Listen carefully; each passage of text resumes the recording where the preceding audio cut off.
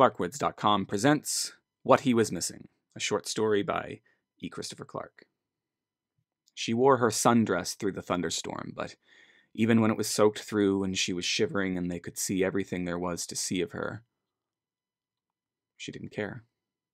She didn't care because she wanted them to see. She wanted them to gawk. "Where are her boobs?" a small boy asked his mother. "Never you mind," said the mother, turning his face away. "They're gone," Ashley told the small boy, who was peeking through his mother's fingers. The mother stood, took the boy's hand in her own, and walked him to the other end of the train. Ashley grabbed hold of one of the overhead handrails and steadied herself as the train lurched out of the station at Leechmere toward the Science Center and the river beyond. "You get yourself a new phone there?" an older fellow asked, pointing at the white bag she held, the silver apple on its face. "I did," she said. "Those things will give you cancer," he said. "Well, I've already had that," she said.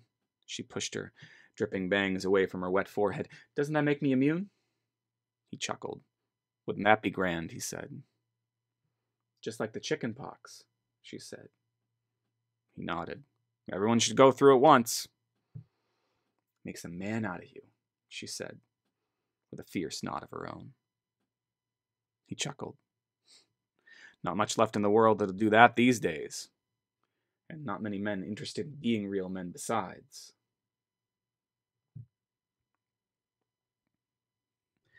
When they were through, she worried about him. She'd heard heavy breathing before, prided herself on inducing it, but this was something else. "You okay?" she asked him. "Wasn't sure I could still do that," he said, panting. She had wanted to ask him when the last time he'd done it was, but she was afraid of how he might answer. So instead, she brought it back to her. "You ever been with someone this flat before?" He said nothing for a moment, as if unsure how to answer, as if uncertain their banter on the train could continue here with her naked, exposed. Then his face lit up with a wide, toothless smile. "Yes," he said, slapping his knee. "Took me a minute to remember her name, but as a matter of fact, I did. Girl named Matilde. Sweet young thing when I was in the service doing basic training. Last one picked at the whorehouse, but those boys didn't know what they were missing. She was a great kisser, that Tildy.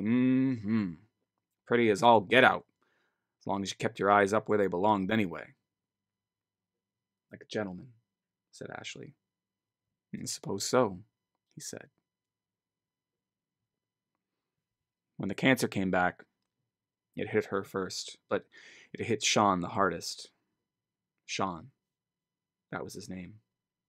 They'd spent 3 days in bed together before she'd thought to ask for it. "Can't hardly take a piss," he said now. "It's into my balls," he said, massaging his wrinkled sack, hairless now because of the treatments. "Mine too," she said, replacing his hand with her own, cradling him, not sure whether something more vigorous would hurt or help. "You have balls now, have you?" "Ovaries," she said. "Same difference.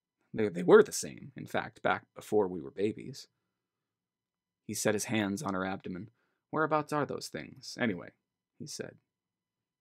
She pulled his hands lower until they were in place, until they were in place, until the inside of her ached at his touch. There was a tear on his cheek. "You'd think he could have spared one of us," he said. He. Ashley couldn't bear the thought of that capital H, the one she was sure she'd heard in his reverent tone. "Maybe he did," she said. "If he's up there, he spared me a disappointment, the disappointment of believing." Sean looked as if he were about to say something, his tongue slipping past his gums, his chapped lips, but then he pulled it back. He held it in. "I hope you weren't expecting a prayer from me, once you're gone." He laughed. "A prayer?" "Hell no. I'm Irish, Ashley. All I expect for you to do is get plastered and cry in your bushmills. She didn't go to the wake.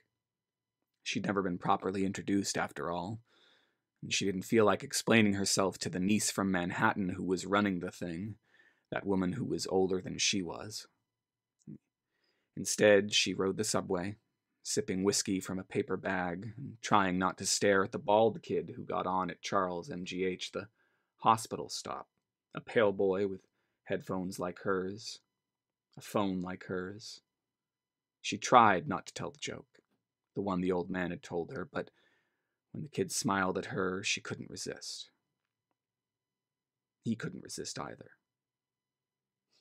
When she asked him to come home with her, he looked into her eyes, and he said yes, without a moment's hesitation, without a moment to look down and see what he was in for, to see what he was missing.